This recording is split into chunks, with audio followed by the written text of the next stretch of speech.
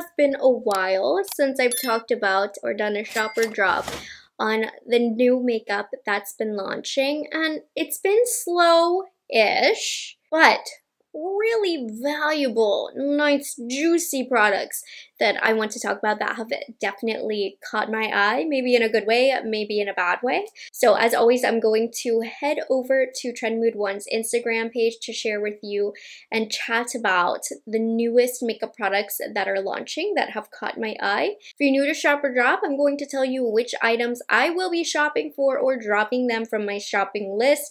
It's very interesting to see which products come up before the current sale season that is happening and underway. But let's get into it. Here we are, Trend Mood One's Instagram. It's been like months since I've done this, but I don't want to go back too far. I'm going to get started with this one because I was asked a couple times in my DMs if I'll be reviewing the new Too Faced Born This Way mini eyeshadow palette. And I actually did receive this in PR recently, so I don't know if I'm actually going to open them up. Kind of depends on what videos I have planned, but I had no intentions of purchasing this. So with that being said, it is a drop. I do have it in my collection, and it's not even anything that I'm prioritizing filming with. If it fits in with a certain concept, potentially. But let's talk about these first, but it is a drop. So they launched two 6-shade eyeshadow palettes inspired by the beauty of real skin tones. Now, I don't know if these shades are repetitive or not. I haven't done my research into these, but we have a warm ember nudes and a cold smolder nudes. And I mean, look at this. This is a cold smolder. This is right up my alley in terms of a color story that I would enjoy. I think that these look very beautiful. I think Too Faced formula in general can be a little hit or miss. So that would be why I would want to review it for you guys, for those of you who are interested, because these do look beautiful. They look practical for the everyday makeup wearer. But it's not personally a launch that I was interested in. And I'll be upfront about that. Would not have spent my own money on it. But if you do see me reviewing it, it's because I have it placed into my hands, which is the purpose of PR, you know, that's why they do it. But I think they're very pretty, but nothing special. The packaging is kind of giving like the Huda Beauty Obsessions palettes from back in the day where they had that cardboard packaging. Anyways, they look nice, they look practical, but they aren't anything that's caught my eye. Alright guys, I hope that you are prepping. It's that time again for the Sephora savings event. I will be doing a Sephora week of videos, so prep yourselves, because I always have complaints about the comments that, oh, she talks about a Sephora. This is a fun week for me. It's really fun to conceptualize videos around this week, since Sephora is the spot that I always purchase my makeup from. But anyways, be prepped for that. I'm starting to make my list. April 5th is going to start off with Rouge, and the sale is going on until April 15th. This will be a shop for me. I'm already prepping my video. I will be shopping this, so keep an eye out because I will be sharing some videos, hauls, recommendations, favorites, misses, all of that good stuff. So keep an eye out. Very much excited about this. Gucci Beauty launching a cushion foundation. I have a weak spot for Gucci Beauty. It's a 24-hour hydrating luminous foundation. The packaging looks very kind of gaudy, but like I like it a lot. I've been a little delayed recently on picking up my Gucci stuff, but I do have interest in shopping this, so it's going to be a tentative shop. Sometimes cushion foundations, they kind of weird me out a little bit. I feel like they're kind of gross. Not that I'm normally bothered by that stuff. Let's see here. Designed to deliver up to 24-hour hydration, enriched with high reflection index oils, black blah, blah, blah, blah. There's SPF 20, $51 each. I don't have any detail. It's available now. Oh, well, I guess that puts me on the spot. I don't really want to purchase it right now, but I do want to have it eventually. It's a tentative shop. I think it will be in my collection eventually, but now is not the time. Okay, I did get asked about this. Supergoop launched these Protect Tint Daily Skin Tints. Now, I did receive these in PR. Would I have purchased these if I hadn't had received them in PR. It would not have been at full price, but it would have been during the Sephora savings event because I love Supergoop products so much. So I'm definitely intrigued by this one. I can't wait to dig into this one. I think I'm going to film like a trying new Sephora makeup soon, so this one might be included in that video. That's right now where I'm planning to use it, but it is a daily skin tint. From what I can see, it looks like it's not going to have very much coverage. Created to leave skin looking immediately smooth and even, while delivering effective SPF 50 protection. Hyaluronic acid infused, zinc oxide.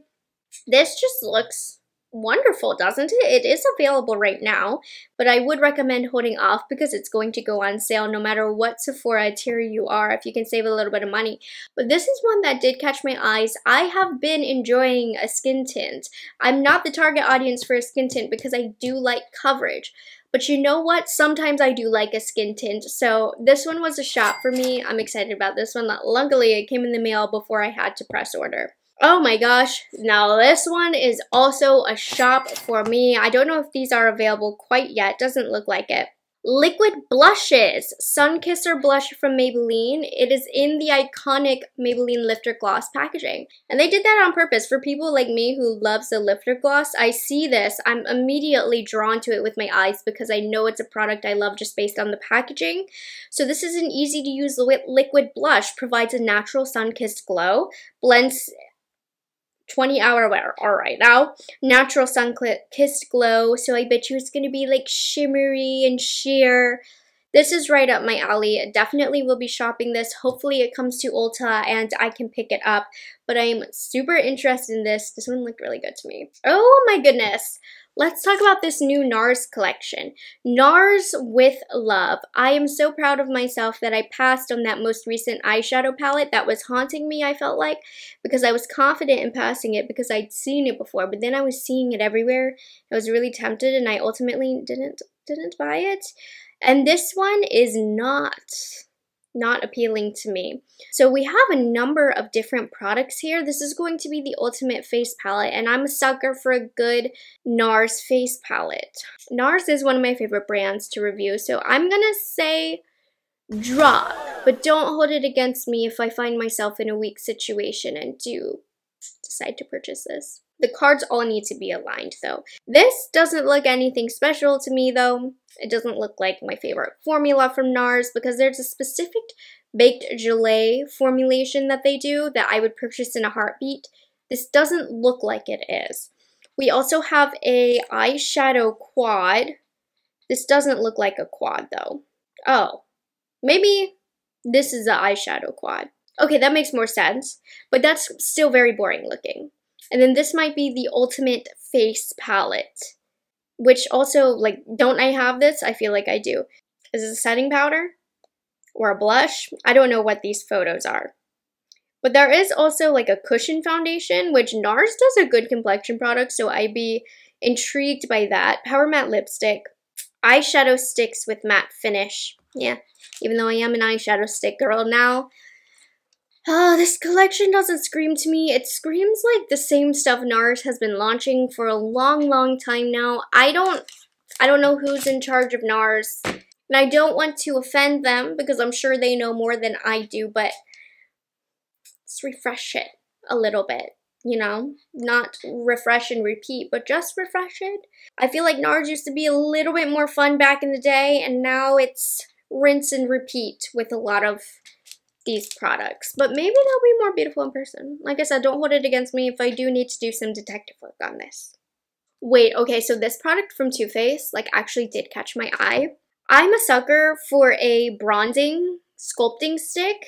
I'm a sucker for the Too Faced chocolate bronzer line because I have such a sweet tooth. I love anything chocolate themed. So this one was like a rando one that I'm like, give it to me. So this is a cream bronzer and sculpting stick.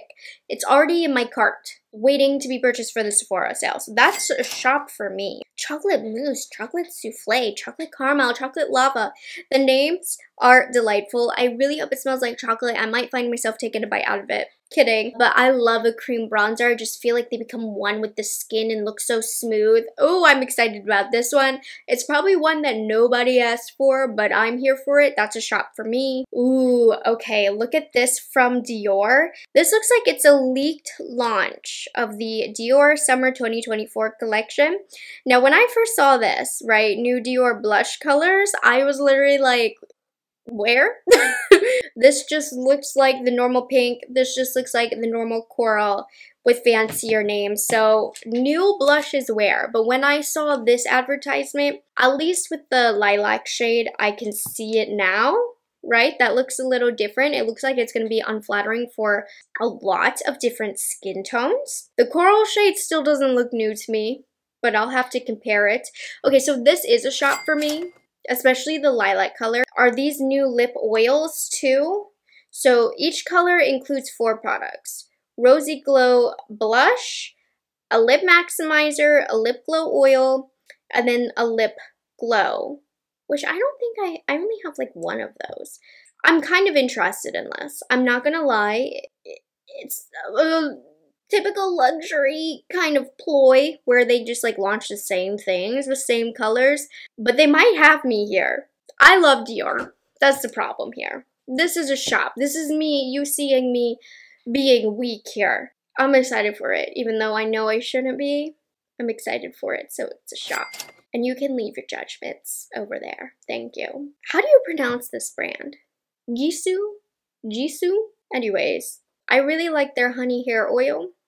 They launched 3 new shades of their hydrating lip oils, which I have not tried, but this caught my eye because I like the packaging.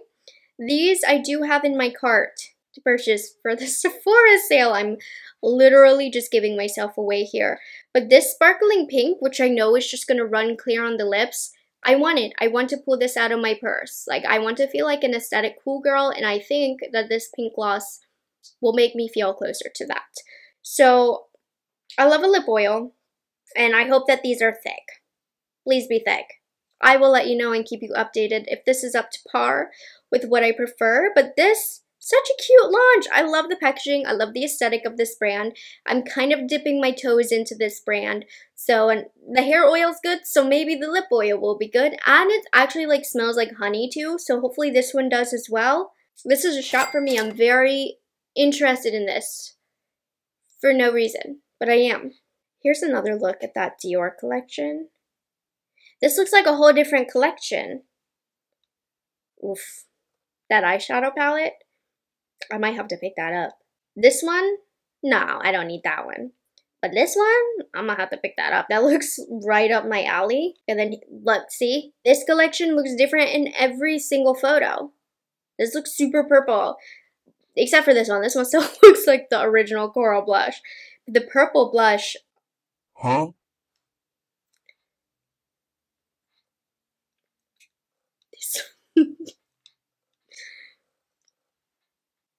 Wow.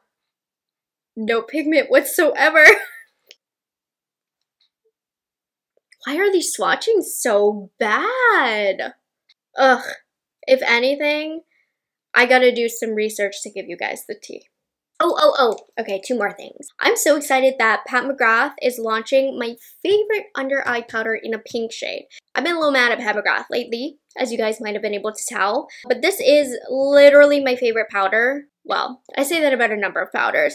But this is my favorite pressed under eye powder. I don't normally like a pressed powder on my under eyes. This is the best. And they're launching it in a pink shade. This is an absolute shop. I love wearing a pink powder like this when I have on a pink blush. And I love this powder so much. I think I've purchased like 7 or 8 of these powders in my time because I keep breaking them and I don't care. I keep buying them because they're very, very, very soft and fragile. Shop. Excited for my pink looks. Will be available April 1st. I will be buying that. Okay, and then the last thing I wanted to talk about, I am so intrigued by this new Rephr Beauty launch. It is the Soft Pinch Luminous Powder Blush. I wonder how closely related this is going to be to the highlight formulation, which is one of my all-time favorite highlights. She says it's like a mixture of that with her liquid blushes. we'll see about that. But this is a shop for me. Oh my gosh, yeah, transformed our favorite blush colors into our favorite highlight formula. So that's exactly what I was thinking it was going to be. I do have concerns about how this is going to look over pores and textured skin, so I definitely will be investigating that. But just as eye candy, my eyes are well fed with these. These look stunning, the pink shades. I'm like actually drooling over these. I think they look so pretty, and just knowing how much I love the highlighter formulation, I cannot wait to get these on my cheek. Here's some of their promo photos. Look at Selena's glowy face. Now I know you can't really trust promo photos. I don't know if I'm gonna get every shade because that's just super unnecessary, but how can I pick? Like, I mean, how can I choose? Like, that cheer shade looks like it would be a highlight on me, but like a good bridge between a highlight and a blush. I might just have to like close my eyes and add a couple shades to cart because I don't know how I'm going to be able to pick, but these look stunning. Like, here's some swatches on an arm.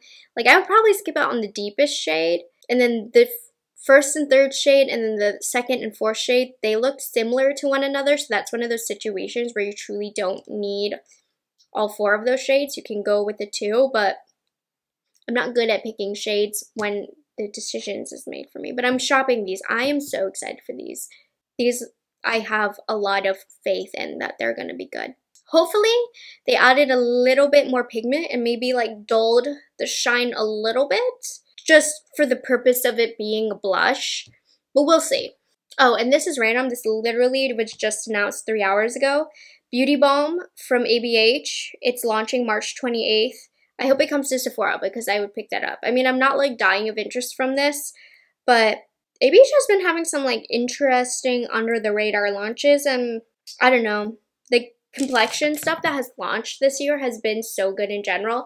I just filmed the worst makeup of 2024 and I only had one complexion product. That's how good complexion has been. So I feel like since they're kicking butt, I need to see if this is another good one.